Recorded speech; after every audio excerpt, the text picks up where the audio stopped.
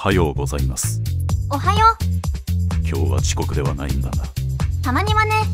今日はまた別のゲームをやってもらう。どんなゲーム？経営シミュレーションだな。シミュレーションは面倒だな。まあそういうな。今回のゲームは病院の経営なんだが、スタッフも患者も、そして病気も変なものなんだ。何それ？まあフィクションだが。で、タイトルはツーポイントホスピタルというゲームだ。ホスピタルは病院だね。このゲームは出てから少し経っているが、今度ツーポイントキャンパスというゲームが出るので、その前の勉強といったところだ。事前の復習ってことね。そういう意味合いもあってやっていこうと思う。しょうがないな。ちなみにスチーム版なので英語でやってみる。また英語。適度に翻訳はやるのでしっかりやるように。わかった。変なおじさんが出てきた。彼はアルバート・クランク、アドバイザーだな。アドバイザーがいるなら安心だな。まずはホグスポートという町の病院が最初に始めるところのようだ。ただ英語だけど。なんか手紙が来た。気候の話で勘すぎたり暑すぎたりするから解決しろとのことだ。全体のマップも見ておこうか。ローマーブロックスって町だね。こっちはフロッターレングって町だね。両方ともまだロックされているな。とりあえずホグスポートを始めないとどうしようもないな。その前に財団の名前を変更しよう。アボの焼き財団にするんだね。一応ウプ主の名前にしておこう。さて始めていくぞ。チュートリアルが始まったね。患者を治療していこう。まずは操作方法についてだな。拡大したり移動させたりをマウスキーボードで行う。まずはカメラ移動をしろってことだな。完了。次は受付が必要だな。入り口の近くに作れって言ってるね。左下のアイテムのところから受付を選ぶようだな。右下に配置の仕方のイメージも出るんだね。とりあえずバランスのいい場所に置きたいな。この辺りでいいかな。次は受付を開始するにあたりアシスタントが必要らしい。今度は雇うボタンだね。アシスタントタブを選ぶようだぞ。お医者を雇ってるぞ。医者なので受付をやってくれないな。改めてアシスタントを雇うか。じゃあこのおじさんで。座ってくれた。今度は総合診療室を作れと言っているな。英語慣れないと厳しいね。左下のルームから。これも配置方法が表示されるんだね。配置の最低サイズが上のバーにも書かれてるぞ。3×3 必要ってことだね。あ、4×3 で作っちゃった。サイズを減らすこともできるぞ。じゃあ 3×3 に戻そう。各部屋に必要なものは左のアイテム欄に星マークがついている。この場合机とキャビネットとドアってことだね。必要なものが揃ったら右上の緑のボタンをクリックだな。お、部屋ができた。ドクターが必要だな。でもさっき雇ったので改めて雇わないね。これで病院が開業したな。簡単だね。また操作のチュートリアル。ここはカットしようか。操作方法はこれでおしまいかな。次のお題は患者の診断だな。1人目が来たね。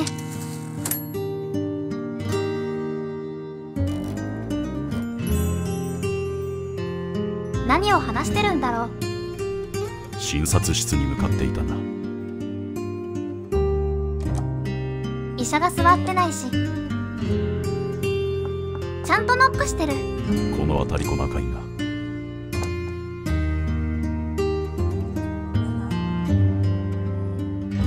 どんな感じでやってるんだろう。診断が終わったようだぞ。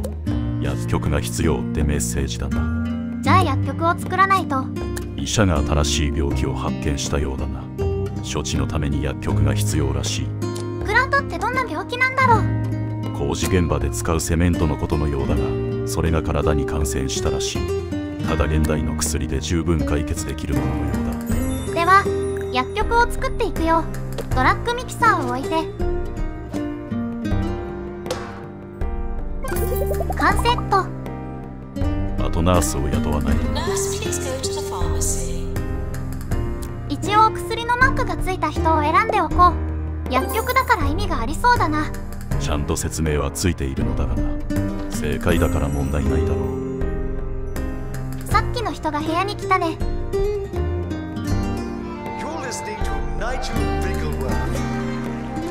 ナースが機械の操作を始めた。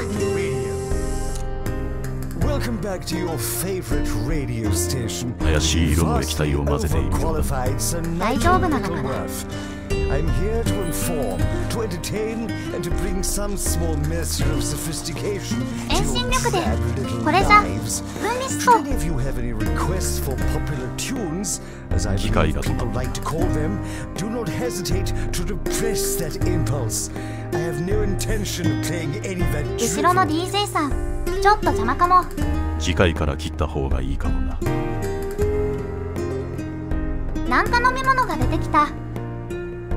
飲んでるね。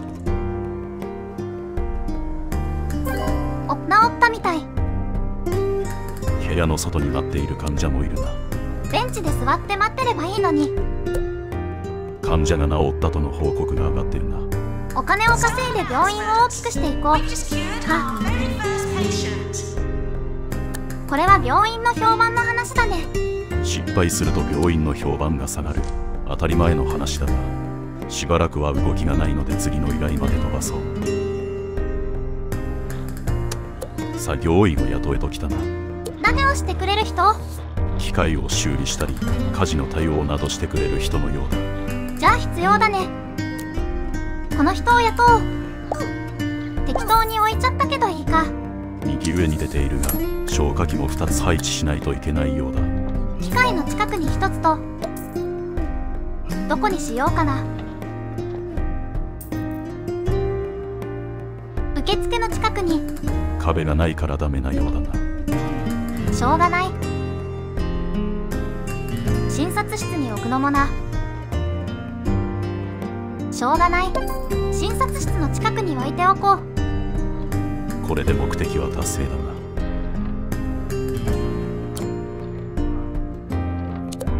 みんなをハッピーにするためにか。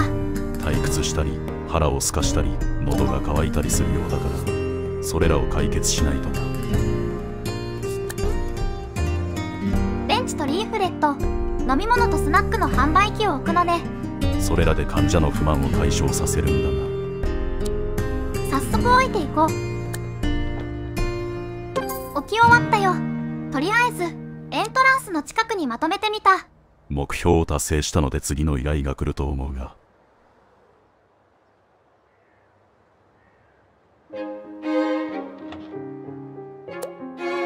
スタッフルームの依頼が来たな。スタッフの幸福のためにもお菓子や飲み物が必要なようだな。スタッフルームが解除された。では早速作っていこう。ちゃんとリストにあるね。スタッフルームは各部屋に近い方がいいかな。受付の真後ろだとダメなようだね。通るスペースは必要なようだ。ソファーを置いて。これで完成だね。これで一通り済んだのかな。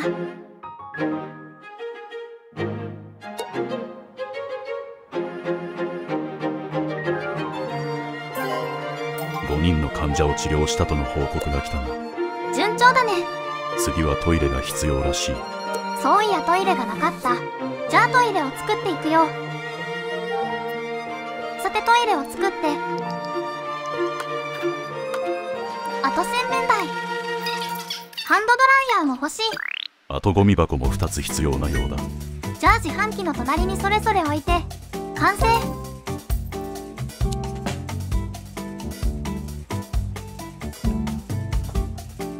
また新しい病気が見つかったようだぞ。今度は何かにしがみついて離れなくなる病気のようだが、これも薬で何とかなるらしい。薬局があるから大丈夫だね。今度はもっと細かい診断が必要らしい。何をすればいいの？総合診断室が解除されたな。じゃあこれを作ればいいのね。早速作るよ。その前に病院レベルの説明があるな。病院が大きくなればレベルが上がるらしい。部長が話している間にできちゃったね。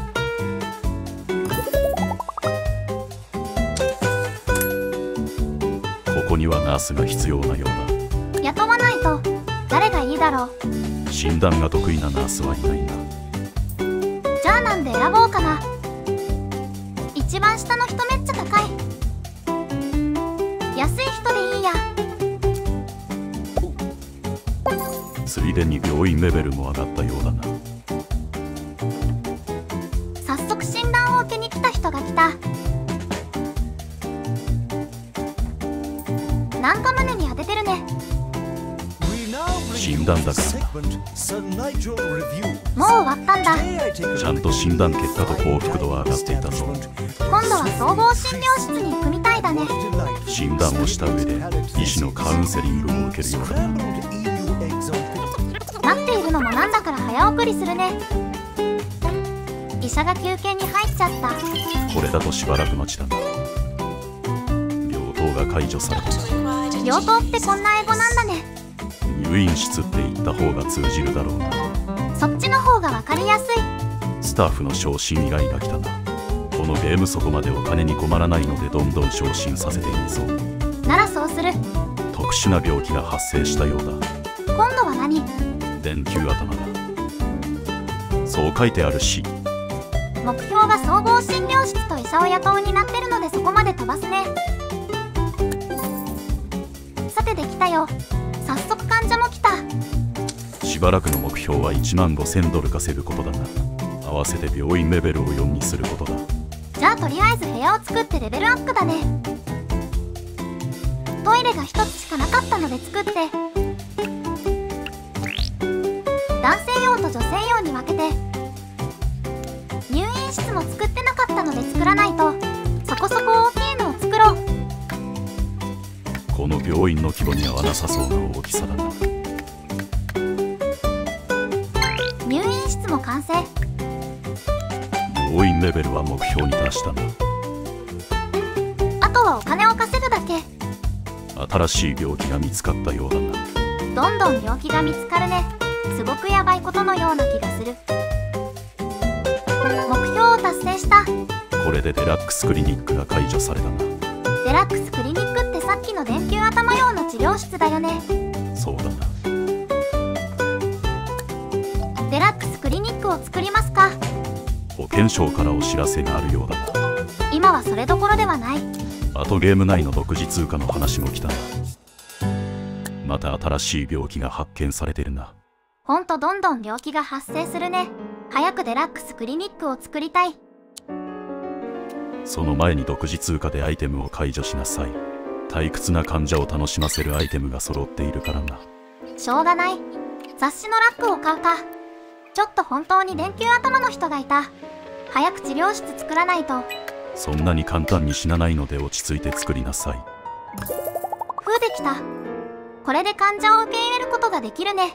もうそろそろ来そうな気もするけど。まだ細かい診断が終わってないから来ないと思うぞ。その前に医者を配置しないとな。誰にしようかな。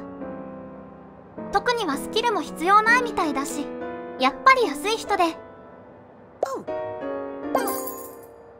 さて準備が整ったようだな。あとは患者が来るのを待つのみ。ちょうど患者が診療室に入ったね。ここで正しい診断が行われるかだな。診断結果は電球頭病になったね。これで治療に来るんだね。レポートも上がってきたな。先にデラックスクリニックを作っておいたから問題なし。あとは治療にやってくるのを待とう。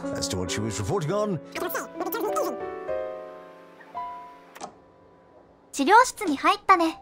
カメラを治療室に合わせよう。どんな治療をするんだろう。軟体室に座ったね。頭を取り外そうとしている。外れた。やばい、頭がない。頭探してるし。頭の復元のためにスキャンしているようだな。新しい頭ができた。取り付けてる。回復したのかな。どうやら成功らしい。よかった。あと2人治療したら星が1つつくようだぞ。そこまで行ったら最初のマップで見た他の場所もできそうだね。患者の治療が終わるまで飛ばそうか。ようやく3人目の治療だね。失敗しなければこれで星がもらえるぞ。さてどうだろう。頭ができて無事治療できたみたい。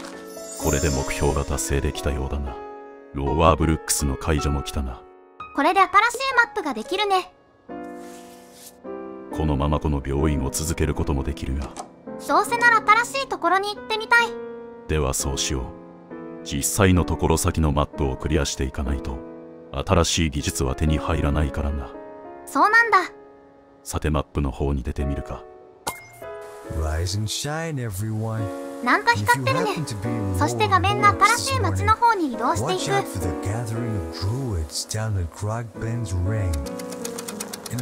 これで本当の解除かな。まだまだチュートリアルだから。じゃあこれからできることが増えていくね。では次回は次の病院から始めていこう。今日も疲れたな。